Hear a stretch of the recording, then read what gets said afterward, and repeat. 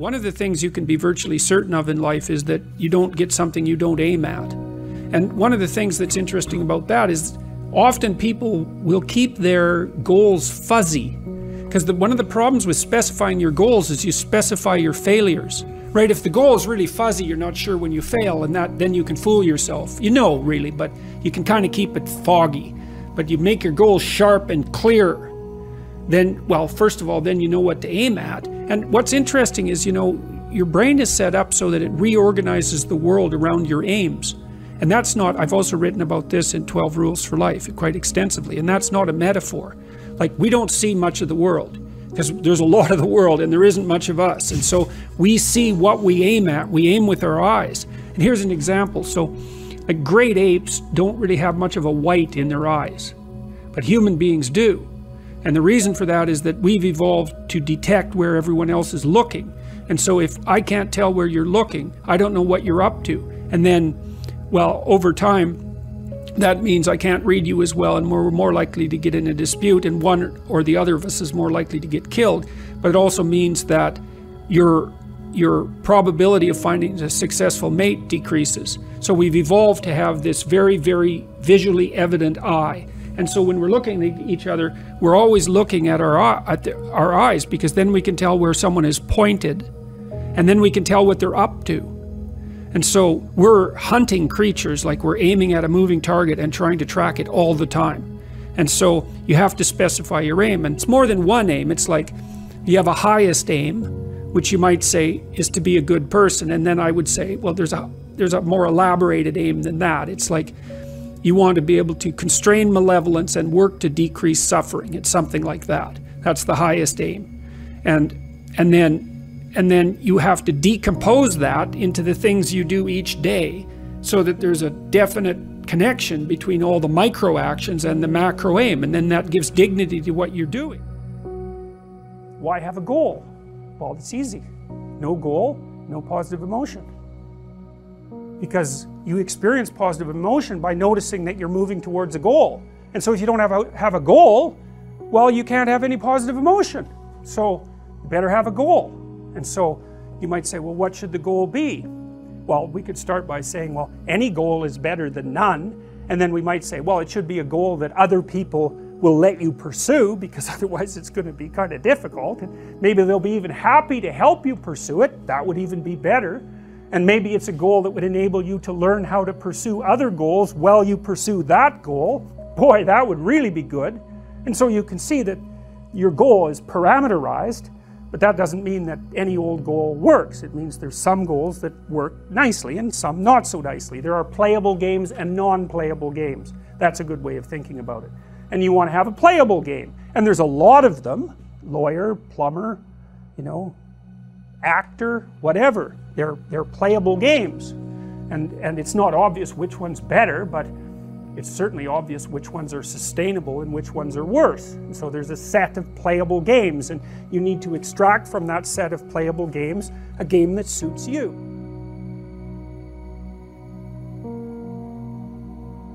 Enthusiasm and joy, happiness, let's say, is 100% dependent, as far as we can tell, on observations that you're progressing towards a valued goal. It's not attainment focused, that's satiation. You get something you want and you're satisfied about it. That's a whole different neurochemical system. But enthusiasm and joy that people associate with happiness manifests itself when you're moving towards a valued goal. So if you don't prioritize your goals because you don't exist within a structure of value, then you have no positive emotion. And positive emotion is half of forward-moving motivation. Well, in fact, in terms of forward movement, it's almost all the motivation, because the embodied manifestation of positive emotion is the movement towards a valued goal. That's what it is. That's why you have the positive emotion, because you are a creature that can move towards goals. And the emotional signaling of that is positive emotion. No goal, no positive emotion. No hierarchy of goals, dilution or eradication of positive emotion. Because if you're confused enough and you have 100 goals and you can't prioritize them, then every goal has 1% of the significance necessary to really move you forward. And so to be maximally motivated, you need to know why you're doing what you're doing, all the way up Jacob's ladder, all the way up. And that brings us to the notion of the macrocosm that's the heavenly hierarchy. And in some sense, it's a psychological macrocosm, although not in all senses, because it brings society into the purview. So here's a proposition. Any system of priorities is a structure of values. So you may or may not accept the proposition that you have to hierarchically arrange your perceptions. You also, by the way, have to do the same thing on the action front, because if you're inclined to do 10 things at once, you can do none. And consciousness, by the way, is a very narrow channel, and we generally can only concentrate on one thing at a time. And the reason for that, in some sense, is because we can only act out one thing at a time. And so not only do you have to prioritize your perceptions, which are action-based anyways, you also have to prioritize what you're going to do, because you have to do the first thing first, and then the second thing, and the third thing, and that's obviously a structure of priority. And a structure of priority is a structure of comparative value, and a hierarchical structure of comparative value is an ethic. And so what that means, as far as I can tell, and this is something, if it's true, is that we cannot see the world except through an ethic. And I mean that literally as well as metaphorically. You literally cannot see the world or act in it. You cannot perceive the world except through a structure, a hierarchical structure of value, which is an ethic. And so then I would say, and here's something else to chew on for like 20 years, a story is a verbal description of a hierarchy of perceptual and action prioritization. And the reason that we're so attracted to stories is because it's so difficult to perceive and act in the world that we're hungry at the level of soul for a narrative that represents to us a hierarchical ethos that we could embody as a model for emulation. And so that's what our stories are. They're models, they're ritual models for emulation, most fundamentally. And the anti-hero story, well, that's easy enough to contend with. It's like, watch this person who ends up in catastrophe and hell and do the opposite of whatever it is they're doing. And so that's a powerful lesson, because there's something very compelling, as we said before, about very powerful negative emotion.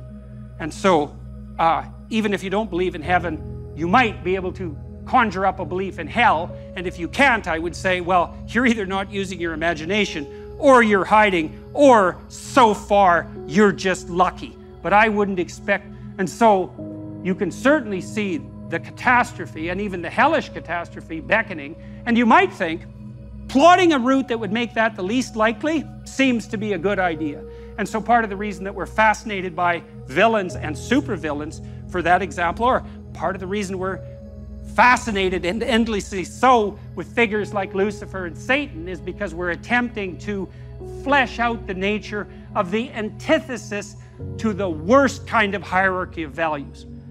And that's gripping to us. It's gripping to us. Now there's more to it as well, because we also will turn our attention to the negative to fortify ourselves against the negative in preparation for confrontation with the negative. And so we can do that through use of fiction. And that's what we're doing, for example, at least in part, when we do such strange things as amuse ourselves with horror films.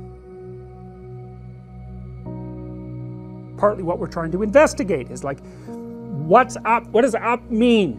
What does it mean? Is there such a thing?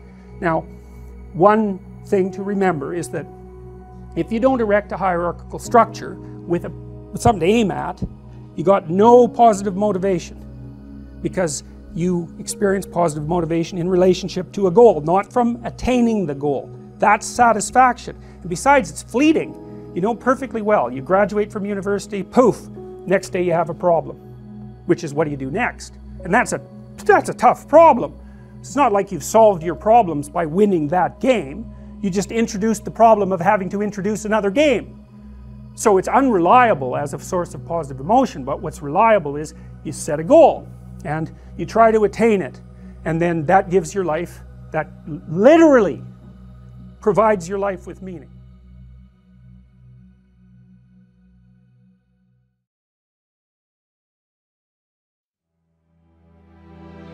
So there's this idea in Cain and Abel that you have to make sacrifices in order to stay on the good side of God.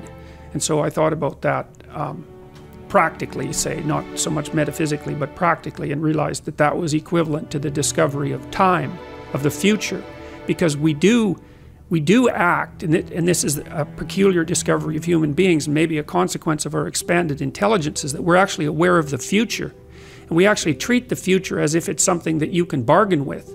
Now, partly it's because the future is other people, and they remember your reputation, they remember your past actions, and if you do someone a favor, then that favor is in some sense stored up in the future. So you could think about the future as a place of judgment about your moral actions, and it's not that far from that to imagining a God who's keeping track of that, or who even is that. But in any case, the idea of sacrifice emerges in the story of Cain and Abel, and Cain and Abel both make sacrifices to God in order to stay on his good side, let's say. And what a sacrifice means is that you give up something of value in the present so that you can improve the future. And you know, that's no different from what we call discipline. It's exactly the same thing. It's just the concretely acted out version of that. And so, you know, the idea basically was that, well, God was in the transcendent heavens, and the first question would be, well, why is that? And it's like, well, if you go out on a really dark night and look up at the sky, you have a sense of what's beyond you, what's transcendent, what's infinite, and so to associate that with the highest of values is a reasonable association, right? From an emotional point of view. So it's not particularly primitive. It's a smart metaphor, or it's a smart intuition. And it's above you, and you know, we tend to think of when you're moving towards an ideal that you're moving up, that you're moving above, you're moving to the mountaintop, right? You're going up, not down, and so it all sits within that same framework. And it's partly because when you go up, like on a mountain, you can see for long distances, right? So all those things are tangled together. So anyways, so the idea is that you have to give up something of value now so that you make the future better. And sometimes it's even something you love now, and that's a good example too, because often the things that stop us from moving forward are our attachments to things that we should no longer be attached to, right? And in fact, you can almost make that definitional. If you're not moving forward in your life, there's a high probability that you have some idea or some mode of action or some habit that you're so in love with that you won't let go of it. In the story of Adam and Eve, once Adam and Eve are thrown out of the garden because they become prematurely self-conscious and prideful in some real sense, God is presented as the spirit that you walk with when you walk unself-consciously in relationship to the highest in the garden. And that's actually an experiential reference, as you imagine you're having a particularly good day in a particularly beautiful garden, like the day we had today. It's like, are you closer to God? Well, the answer is, experientially, well, yes, because you feel that your existence is imbued with a deep sense of appropriate significance. And that's not a rational, secondarily derived argument. It's primary. It's a primary experience. And part of what the biblical corpus is trying to do is to lay out the nature of the spirit that inhabits you when you're oriented towards the highest possible good, and to point out that that's phenomenological, it's experiential, it's existential, it's embodied. It's not a secondary overlay of the description of the nature of the world on the world. That's not what the biblical corpus is trying to do. So in the story of Cain and Abel, what's God? God is that which calls you to make the appropriate sacrifices and calls you on it when you don't. And try to escape that and see what happens. We know perfectly well, that that's a pathway to hell. And you might say, I don't believe in hell, and I would say, that means you don't know anything. Noah, who is God, or what is God in the story of Noah? The spirit that calls the wise to prepare in the face of crisis. Do you abide by that or not? Well, you do if you're wise, and you do if you care about the people around you. Abraham, what's God? The spirit that calls the inappropriately luxuriating out to the terrible adventure of their life, and that then requires of them the highest possible sacrifice to obtain the highest possible goal. In Exodus, what's God? The spirit that lays tyranny to waste. The spirit that guides you through the desert of the soul. The spirit that orients you towards the promised land and imbues you with the enthusiasm that allows you to make your way out of the tyranny and through the desert. And each story is part of a circumambulation, a narrative circumambulation that's attempting to represent the union of virtues that could be embodied in perception and action that constitute the pinnacle of the pyramid. And that, by the way, pyramid, that's Mount Sinai. That's the proper hierarchical organization of society. That's the aesthetic model for the construction of the Ark of the Covenant. It's all of that simultaneously. It's the Egyptian pyramid with the gold cap. The question is, what's the cap? What's at the highest? Well, that is the mystery. What should be placed in the highest place? We already said, well, something better be, because if nothing's placed in the highest place, then there's nothing in the highest place. And what's the consequence of that? Well, to return to that theme, anomie, anxiety, overwhelming dread, psychological destabilization, and the absence of joy. And there is no escaping from that except by solving the problem. But it's worse than that, because this hierarchy of perceptual prioritization unites us socially. So here we are in a theater, and we've seen many examples of theaters today, including the amphitheater, where it's a concentric circle that focuses everyone's attention on the same spectacle. Well, that's the definition of a culture, is that everyone's attention is focused on the same spectacle. And so the hierarchy of perceptual prioritization and action that unites you psychologically is also the same structure that unites us socially. And so that means the kingdom of God is within and without simultaneously in some most fundamental sense. And you might say, well, we don't need a superordinate ethic to unite us. And I would say, okay, then we're not united. And so what are we if we're not united? And the answer is, well, we're a house divided against itself. And what's the consequence of that? Everyone, that's the Hobbesian nightmare, right? That's not the noble savage. That's the Hobbesian nightmare. It's like, you and I, we cannot play together. We cannot focus our attention on the same point and cooperate and compete amicably, peacefully, productively, and generously towards that point. And that's not nothing. That's the death of God. That's the rise of nihilism. That's the emergence of a corrosive and destabilizing and deep cynicism. And it's the death of joy and enthusiasm. And so we might say, well, what do we have in the absence of God if God is the spirit that animates us to action and perception in relationship to the highest good? And the answer is, we have the catastrophe of the death of God that Nietzsche referred to when he announced the death of God and said simultaneously that we were the murderer of all murderers and that we would never find the water to wash away the blood. And that is definitely the situation we're in now. And hopefully, we'll all wake up enough at the individual level to play out that catastrophe of valuelessness within our own souls and render the judgment that's necessary upon each of us in ourselves by our own voluntary assent, or we'll act out the failure to do that in the external world.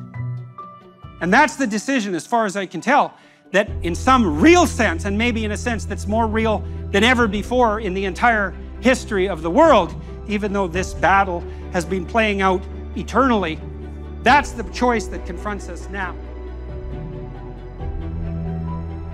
Wake up. We have a moral burden to bear, and that's the adventure of our life. That's the other thing so interesting about the Abrahamic story, is that God calls Abraham out of his luxurious slumber and sends him into a catastrophe. Tyranny, starvation, war, brutal. But he has the adventure of his life. You might say, well, it's the adventure of your life that justifies the catastrophe of your life. It's not some simple-minded, juvenile hedonism or desire for comfort. That's not what we're built for. We're built for the adventure of our lives. And where do you find that? You find that in orienting yourself to the highest possible good in all ways and speaking the truth forthrightly along that pathway.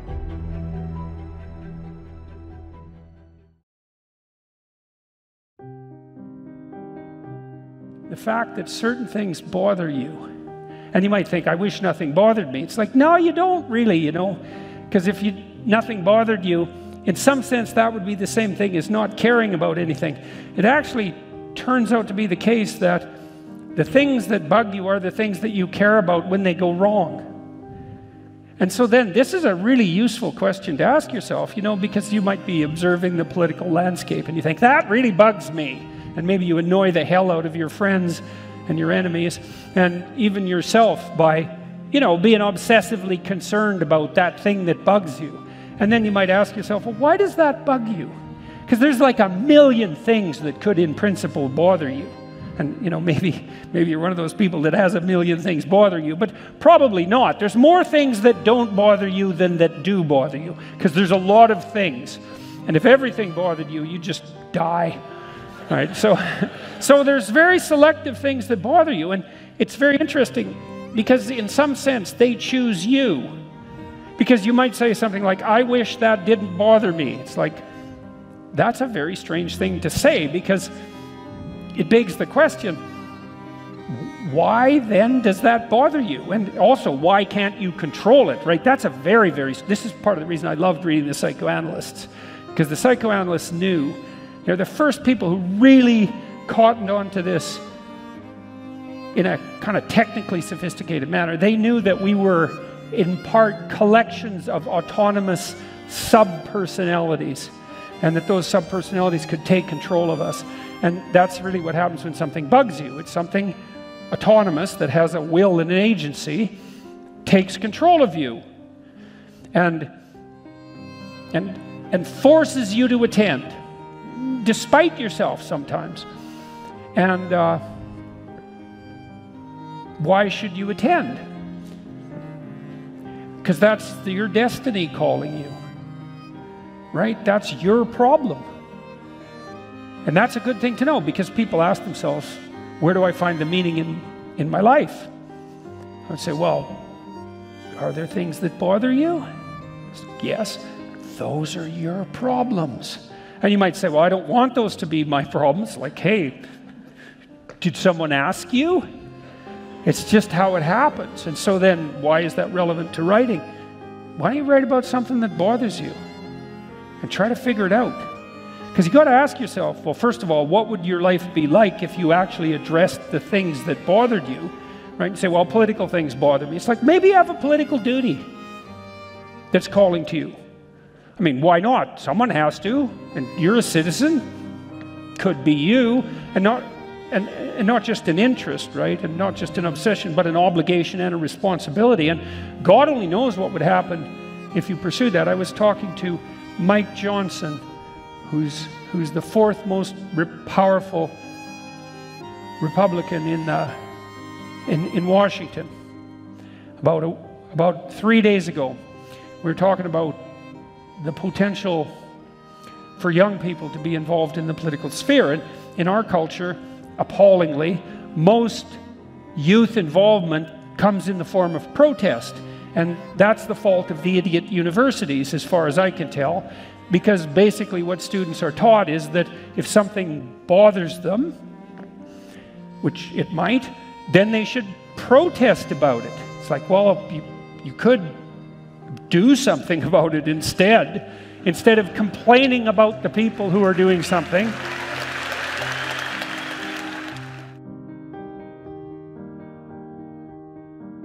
And Moses hid his face, for he was afraid to look upon God. I read in Jung years ago this idea that I found extraordinarily compelling and useful, which was that every ideal is simultaneously and necessarily a judge. And so you imagine that the ideal is something that beckons to you, but you also pale in comparison to the ideal. And so by apprehending an ideal, you're also simultaneously judged, and the higher the ideal, the more intense the judgment in some real sense. I think that's partly why people are terrified of great art, like Michelangelo's David. I read a great commentary on that. The commentator suggested that the statue calls upon you to be far more than you are. So there's that judgment, and I think part of what happens to Moses here is that he's afraid to look upon God, the God of Abraham that calls people to adventure, the God of Isaac, the God of Jacob, the God that calls people to adventure and sacrifice and then out of slavery as well, is that ideal that's ultimately terrifying in some real sense. And so Moses hides his face, for he was afraid to look upon God. Moses' reaction to God's call is also one of attention. You know, he says, here am I, here I am. That's all he can do. He can just, I'm here and I'm paying attention to what is happening. And this phrase is so important that it's repeated in other places in the Bible. You see it in the story of Samuel, for example, who has that same reaction. He hears the call and all he can say is, I am here and I am attending now. And so it's interesting to see that this idea of attention continues on in the story as well. Well, it's this idea of attention is extremely important because it's easy to think of attention and cognition, let's say, or even rationality as somehow equivalent, but they're importantly different because rationality builds towers of Babel, let's say, and rationality makes presumptions about the world. But attention is a precondition for revelation and for rationality, and attention is in and of itself a kind of openness to the horizon of transformation. And the more, I would say there's a direct connection between being attentive and even being capable of healing in some real sense. So if you're a clinician, one of the things you learn, and Carl Rogers, the clinician, was a particularly potent writer on this notion that attentive listening in and of itself has a curative capacity. You let people unfold in front of you, or you encourage them to unfold in front of you. And that's not even analytic thought. There can be a strategic component of it, but mostly it's just the devotion of attention. And attention also, in some real sense, sheds light on the darkness because we only see what we attend to, and what we don't see or what we don't perceive in the broadest sense is in some real sense not even there. Here's something that's really worth considering given what we've been discussing. So imagine you cast a vision onto the unknown to pull yourself forward in faith. Okay, so then the question is, where does the vision come from if it's a proper vision? And I would say the answer to that, neurologically and psychologically, is that it comes from the proper interplay between chaos and order. It really does do that, because the order is what you already know and the chaos is what's yet to be learned, right? And there's a meaningful conjunction of those two. And I say meaningful because when those two are conjoined, that's when you get the experience of meaning, like you do when you listen to music, because it's partly predictable and partly unpredictable. And in a conversation that's compelling, it refers to what you know because you can't understand it, but it refers to what you don't know because it wouldn't be interesting. And when those are optimized, then this spirit of meaning that's pulling you forward, and what the spirit of meaning manifests itself in its initial phases from the Jungian perspective is a vision of the potential future. When I explain to the audiences, and this is especially true, seems to be especially true of men, of young men, but not so young even, to say, look, you have an ethical obligation to lift the heaviest load you can possibly conceive of, and that's the primary call to adventure in life. And that call to adventure is so worthwhile that it justifies the particularity. Everybody, it's like lights go on, they think, oh, I see. So you need a meaning to set against the suffering and to protect you against that temptation towards malevolence. You need that.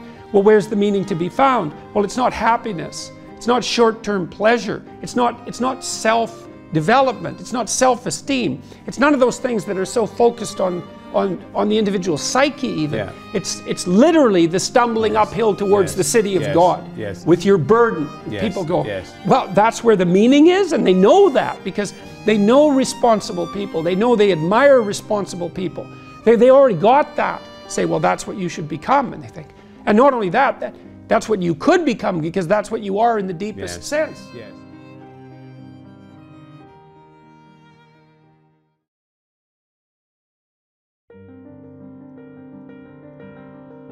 in the story of Adam and Eve, God is not least. And this is God as character, or God as model for ritual emulation, or God as central narrative figure. That's another way of thinking about it. God is the spirit that you walk with when you're not self-conscious in a well-tended garden. Okay, so why do you have a garden? Precisely so you can do that. To forget about yourself for a minute, to engage in the apprehension of something balanced and beautiful, a walled garden, the proper integration of culture and nature, and the proper apprehension in that situation frees you of your self-conscious burden. And so for a moment you enter that transcendent state that's associated with the Edenic paradise. So that's God in that story.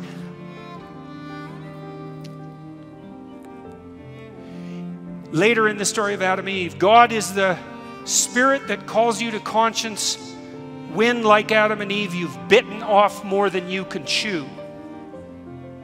In the story of Cain and Abel, God is the spirit of conscience that calls to you when you've made improper sacrifices and are facing the consequence of your unwillingness to go all in on your life. In the story of Noah, God is the spirit that calls to you if you're wise when trouble is coming and you determine to batten down the hatches. In the story of Abraham, God is the spirit that calls the overprotected and unwilling, despite their resistance, out into the adventure of their life.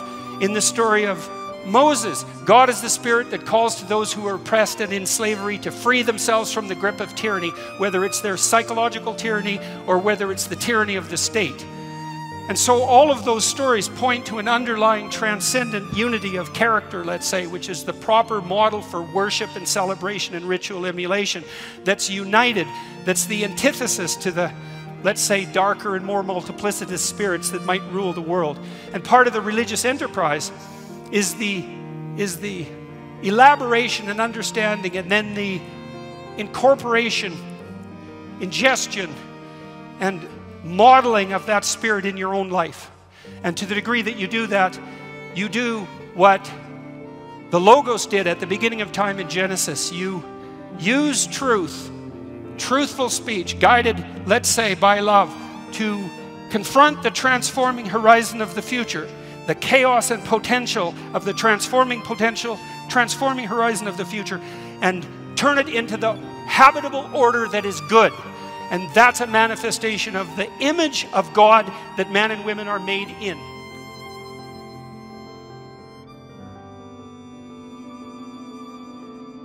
There's a sacrificial element in maturation, right? You have to sacrifice the pluripotentiality of childhood for the actuality of a frame. And the question is, well, why would you do that? Well, one reason is it happens to you whether you do it or not. You can either choose your damn limitation, or you can let it take you unaware when you're 30, or even worse, when you're 40. And then that is not a happy day. I see people like this, and I think it's more and more common in our culture because people can put off maturity without suffering an immediate penalty. But all that happens is the penalty accrues, and then when it finally hits, it just wallops you. Because when you're 25, you can be an idiot. It's no problem. Even when you're out in a job search, it's like, well, you don't have any experience and you're kind of clueless. It's, yeah, you're young, you know, it's no problem. That's what young people are like, but they're full of potential. Okay, well, now you're the same person at 30. It's like people aren't so thrilled about you at that point. It's like, what the hell have you been doing for the last 10 years? Well, I'm just as clueless as I was when I was 22. It's, yeah, but you're not 22. You're an old infant, right? And that's an ugly thing, an old infant. So, part of the reason you choose your damn sacrifice, because the sacrifice is inevitable, but at least you get to choose it. And then there's something that's even more complex than that in some sense, is that the problem with being a child is that all you are is potential, and it's really low resolution. You could be anything, but you're not anything. So then you go and you adopt an apprenticeship, roughly speaking, and then at least you become something. And when you're something, that makes the world open up to you again. You know, like if you're a really good plumber, then you end up being far more than a plumber, right? You end up being a good employer. Not that plumbers, I'm not putting plumbers down. It's like more power to plumbers. They've saved more lives than doctors.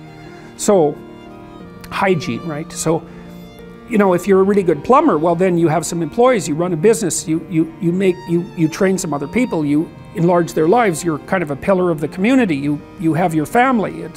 You can, once you pass through that narrow training period, which narrows you and constricts you and develops you at the same time, then you can come out the other end with a bunch of new possibility at hand. And Jung talked about that. He thought that the proper part of the proper path of development in the last half of life was to rediscover the child that you left behind as you were apprenticing. And so then you get to be something and regain that potential at the same time. Very, very smart. Well, he was very, very smart, so that's very wise.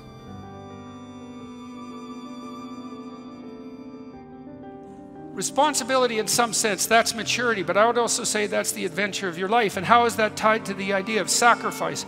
Well, what do you have to sacrifice if you're responsible? And the answer is you have to sacrifice your short-term, hedonic, and immature whims, right? So if you're a child, if you're 2, you're impulsive, and that means that you only act for the moment, and you only act in relationship to what it is that you, as a singular individual, want in that moment. And that's just not a tenable solution to the complexities of life, because you don't just exist in a moment. You exist as an iterated set of identities across time. You yourself are a community that extends across time, and you have to govern every action that you take in the present in relationship to the fact that you can do what you want tonight, man, but you got to put up with yourself tomorrow morning, and you got to put up with yourself for what you did tonight next week and next year and 5 years from now. And every single one of your actions is like that. And so in order to act properly, you have to sacrifice the impulsive gratification and the easy way out that's characteristic of the moment, and extend yourself across time so that you are acting in concert with the highest interest of yourself in the broadest possible range of contexts. And that's what it means to be an adult. And you do exactly the same thing with other people. In a relationship, in a marriage, you're not just who you say you are from moment to moment. You have to negotiate very carefully with your wife or with your husband on an ongoing basis, every week, every moment in some sense, while you're communicating, to understand not only how you can get what you need and you want, which may be necessary and important, especially in the long run, because you have to treat yourself properly, but so that you can do that in a way that your partner can also get what he or she needs and wants, in a way that makes both of you more likely to get what you need and want over the long span, and more so than you would get if you were alone. And if it wasn't the case, why would you bother with it? And then you have to incorporate children into that too, and that gets to be a more complex unity. So if there's 5 of you, well, how do you balance your individual needs and wants with that small collective? And that's the negotiation process that goes on in a family, and hopefully you do that too in the spirit of reciprocity and truth and love, and you take on that responsibility. And that's the core aspect of sacrifice, right? The great discovery of the human race. That's what sacrifice means. And you sacrifice the foolishness of yourself. You sacrifice the momentary foolishness of yourself to the highest good that you can possibly imagine. And there's nothing in that that isn't good, even though it's difficult. And that's not mere inhibition of those impulsive gratifications that, if only were allowed to be manifest fully, would set you free. Quite the contrary, you would have precisely the freedom of an extremely badly behaved 2-year-old. And that's no freedom at all, right? All that is freedom to wander in the street and get crushed by the first car that drives by. And there's nothing in that that's proper.